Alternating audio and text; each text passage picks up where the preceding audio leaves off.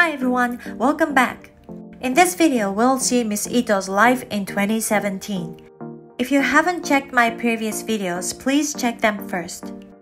On January 5th, a friend of Miss Ito posted a photo of them visiting a shrine in Tokyo on her Instagram. Miss Ito spent the new year of 2016 with Mr. Allmark in England, but in 2017 she spent the new year in Japan. On the same day, she shared the trailer of Lonely Death documentary on her Facebook. She says in a comment, "I covered Lonely Death story for Reuters 2 years ago and realized 3 minutes is not enough to tell the entire story. Now it's 1 hour piece." The article she mentions here is this, written by Chris Myers, published on April 1st, 2015. She joined as an additional reporter as well as Mr. Toru Hanai as a photographer. Chris Myers was a video journalist for Reuters based in Tokyo, but sadly passed away after a long battle with an illness on August 1st, 2016, right around when Miss Ito and Mr. Allmark were shooting The Lonely Death. Mr. Hanai, who was the photographer of the article, said, "This is great, Chris must be proud of you." And Miss Ito replies, "Thank you, Mr. Hanai. It took a long time, but it finally took shape. I remember interviewing with you and Chris just like yesterday." If the Lonely Death issue is originally what Chris covered, and considering the fact that Chris passed away right when she was filming it, I think it'd be more polite to mention Chris's name somewhere, I guess? There's another comment of congratulation from a seemingly close friend of Miss Ito saying, "Shiori, finally! Only watching the trailer makes me shiver, so looking forward to it." And Miss Ito replies, "Thank you, at last. There was another big upset though. I'll tell you next time, LOL. When I tell my close female friend, I had another upset, I'll tell you next time, LOL. It's 99.9% girls talk about relationships or boys. And by another, it means that there was already a big upset before. The relationship with Mr. Allmark might have not been going well since the latter half of 2016. On January 10th, Mr. Allmark also announced the broadcasting of the Lonely Death documentary on his Instagram. After this, he traveled around mainly in Southeast Asia and no photos of Miss Ito were posted until April 2018. I'm not sure exactly when, but it seems that the relationship deteriorated at the end of 2016 and they broke up at the beginning of 2017. On February 28th, Miss Ito shared on her Facebook that the documentary Racing in Cocaine Valley was out. She wrote in Japanese, "I had a lot of fun every day in the hot jungle. I am planning to go to South America this year again. I have to work on my Spanish." Miss Ito's book states in March 2017, a journalist, Kiyoshi Shimizu, who she contacted back in 2015, contacted her and said the Weekly Shinjo offered to cover the case with Mr. Yamaguchi. They decided to have a meeting, however, she had to go to Colombia for the coverage, so they decided to meet after returning home.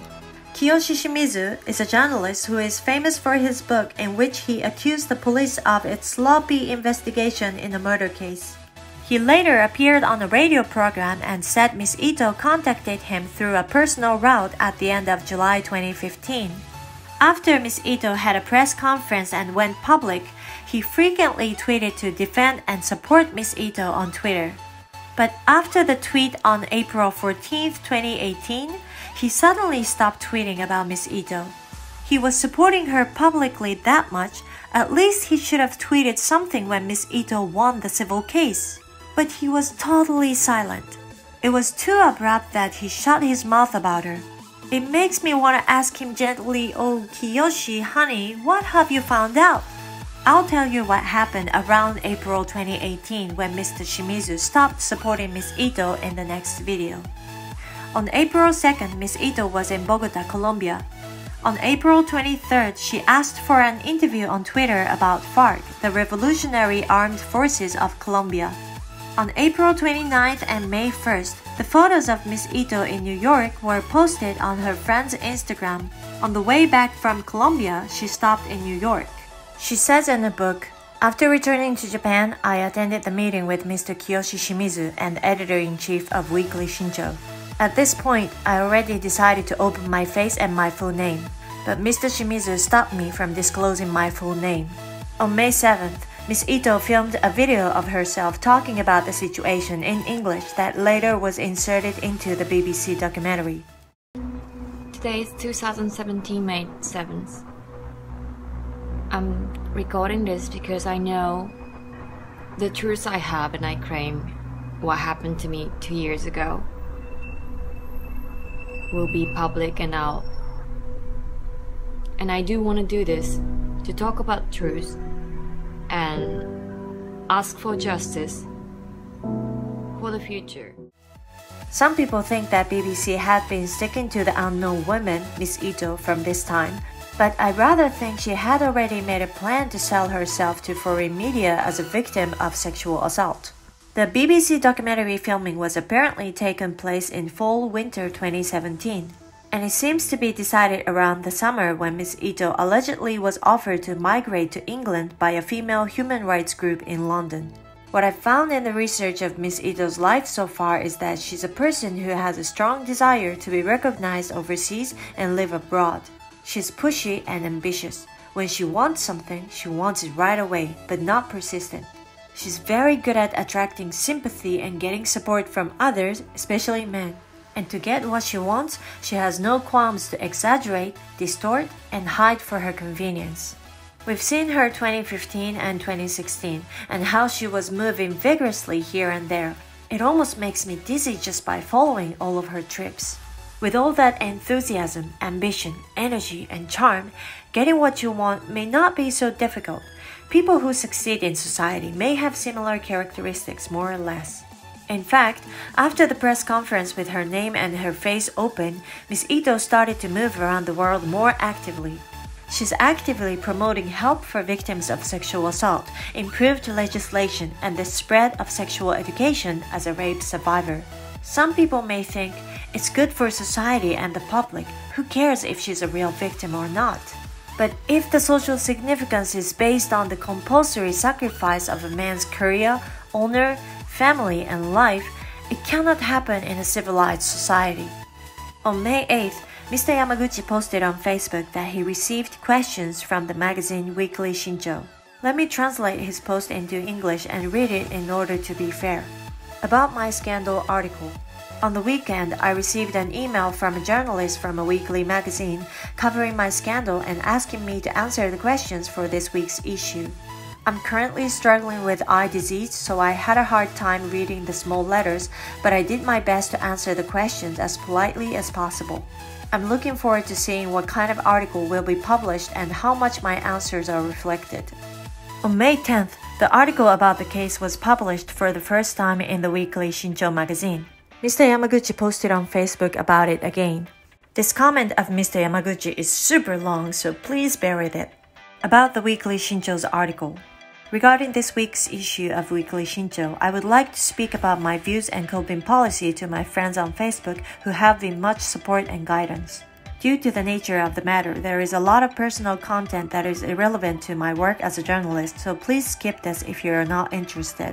First, let me clarify the following 3 points. I have never violated the law. As a result of a strict investigation by the authorities, the final conclusion has been made that there was no illegal activity. I have not been arrested or prosecuted during this process. Not limited to this time, I have never been arrested or prosecuted. Again, I have never violated the law. If, as mentioned in the article, I used the so-called date rape drug, filmed with a hidden camera, or raped her, then the great Japanese law enforcement or judicial agency should not have overlooked. I provided the authorities with all sorts of evidence, including my personal computer, my tablet, and my mobile device. And after cooperating fully with the investigation, they finally concluded that there was no criminal activity.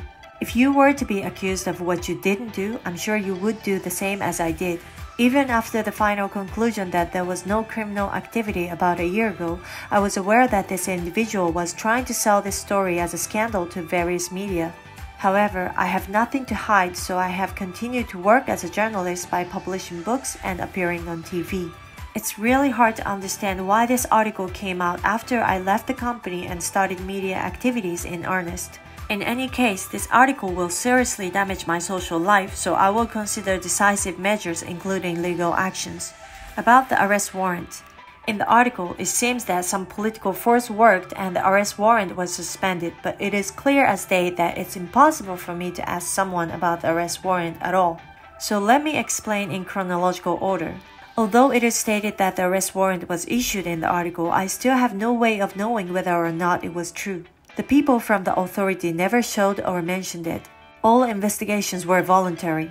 In March 2015, when I was the chief of TBS Washington Bureau, I wrote an article about the comfort stations for the Korean Army during the Vietnam War in Weekly Bunshin. In late April, I was punished by the company for it and I was ordered to move to the sales department after being dismissed from the Washington Bureau chief. Yamaguchi's return to Narita Airport in Japan on June 8th in the article of Weekly Shincho refers to the day when I returned to Japan to start working at the sales department. The article states that the arrest warrant was cancelled just before my arrival in Narita Airport. However, when returning to Japan, of course I did not know that I was the subject of an investigation by the authorities at all. I arrived at Narita Airport normally and I remember heading to the city center with my former boss of the company who came to pick me up. After that, I think it was in the middle of June, I learned about the damage report for the first time when the Metropolitan Police Department officers came to my house.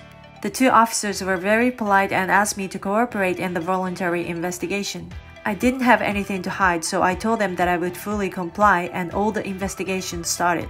In short, when I returned to Japan on June 8th, I didn't know anything about the damage report or the secret investigation, let alone the arrest warrant. No one can take any action to cancel an arrest warrant who does not even know if it has been issued. About the visit to the US this time. Right now, I am covering stories overseas continuously, starting with the forum in North America on May 1st. In addition to interviewing the US and other countries about the situation in North Korea, I also interview experts and foreign affairs officials regarding Japan-US relations to hear their thoughts. In the midst of it, on May 6th, a reporter from Weekly Shincho contacted me via mobile phone and email and received the inquiries. As a result, I first learned that Weekly Shincho will publish an article about me. Therefore, it is completely different from the fact that I fled abroad because Weekly Shincho's article would be uncomfortable for me. It became a long and random sentence. Once again, I would like to express my deep gratitude to all of you who sent me messages of encouragement. I look forward to your continued guidance. On May 19th, Ms. Ito's first press conference was held. On the same day, she submitted a complaint to the Committee for the Inquest of Prosecution. The video of the press conference on this day somehow cannot be found. It's all deleted on the internet. The only reason I can think of is that Ms. Ito asserted that the prosecutors dropped charges due to unknown huge power, or she was criticizing that the Diet prioritized deliberation on the conspiracy law in the interview. Mr. Yamaguchi again posted on Facebook about Ms. Ito's press conference. About the press conference regarding the article of Weekly Shincho. A woman who was the informant of the article about me in Weekly Shincho had a press conference, so I would like to give my opinion. First of all, I've never violated the law. Therefore, since June of last year, I have sincerely responded to the investigation by the authorities. A detailed investigation based on the evidence, including the issues that the woman asserted at this press conference, was conducted for more than a year, resulting in the conclusion of no prosecution. So I am neither a suspect nor a defendant. Of course, all individuals of the non-prosecutable cases have the right to appeal to the Committee for the Inquest of Prosecution, so if the complaint is filed, I will respond in all sincerity as I have until now. On the other hand, the decision not to be prosecuted was already announced to all parties in July last year. With this conclusion, I started full-scale press activities. If the woman was really dissatisfied with the non-indictment conclusion, she would have filed a complaint immediately. Why did she take future actions after I became exposed to the media? And why did the article of the weekly magazine that unilaterally picked up the allegation of the woman come out first? I'm trying to get the big picture to consider the future course of action.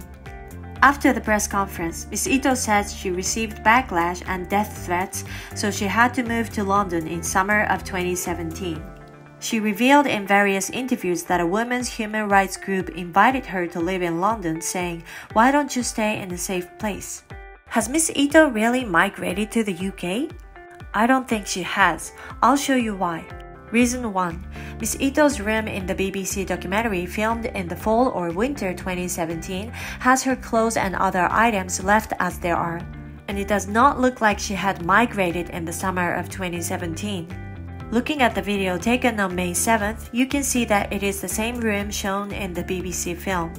In this photo taken around the end of 2018, you can see that it's the same room as the one in the BBC documentary by looking at the kitchen in the back. Also, recently, in March 2020, a video about sexual agreement that Ms. Ito narrated was released. The pictures in the BuzzFeed article introduced in the video show that she's living in the same room still now. Reason 2.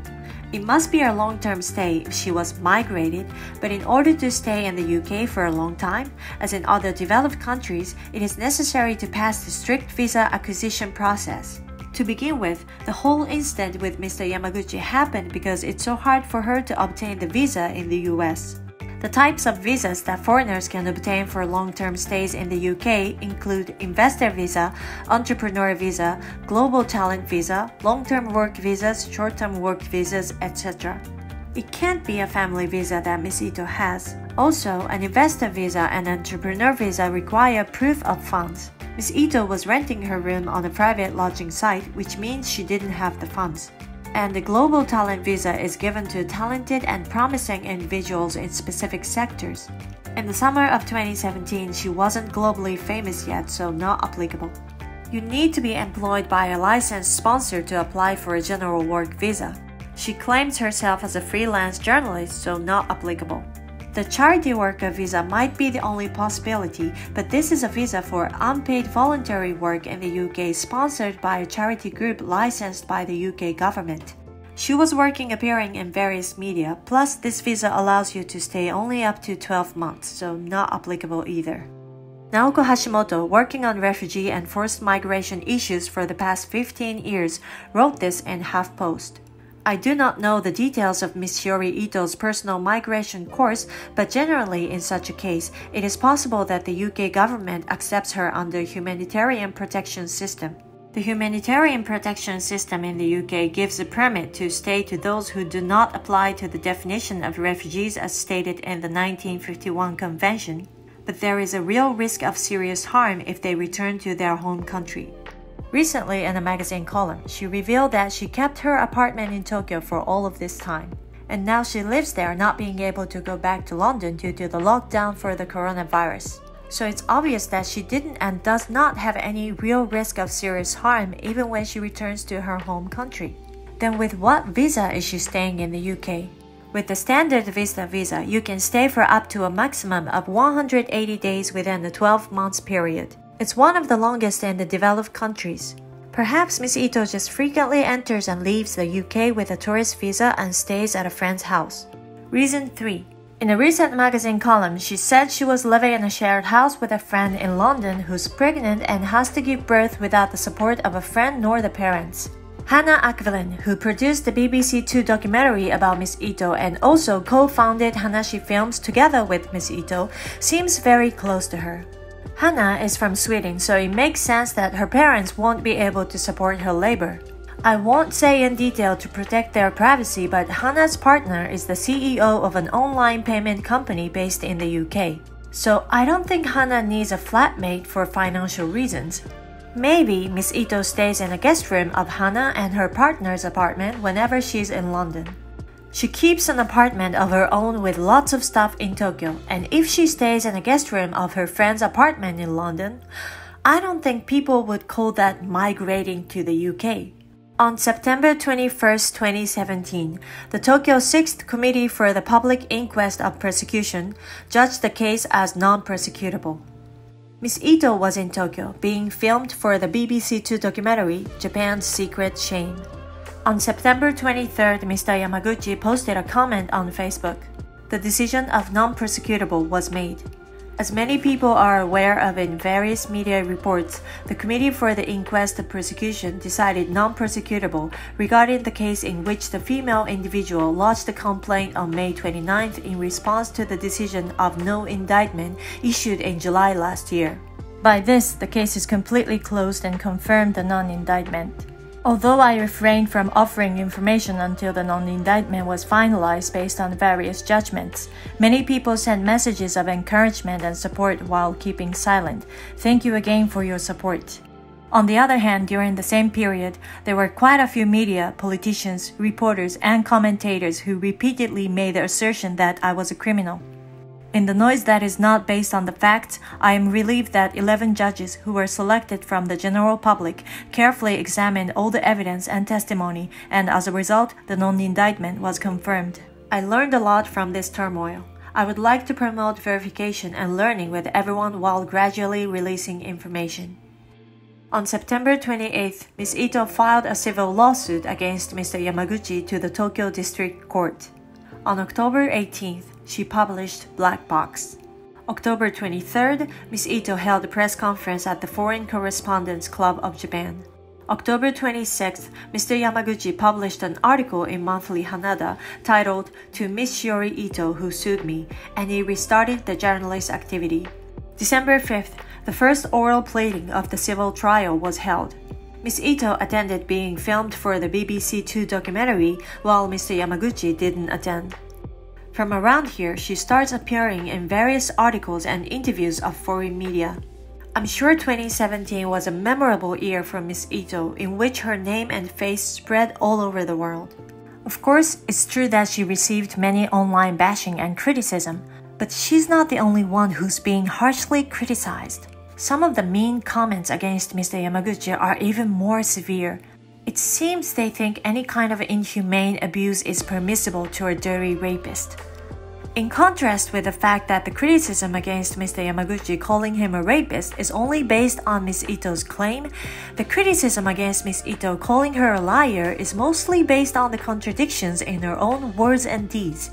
Recently, recording tapes of Amber Heard and Johnny Depp leaked, and it seems more people are now supporting Johnny, but before, Amber was complaining about how she received backlash for speaking up against domestic violence, just like Ms. Shiori Ito. In the next video, we will see Ms. Ito in 2018 when she won a silver award for her first ever directed documentary and also met another talented filmmaker, Mr. Okamura.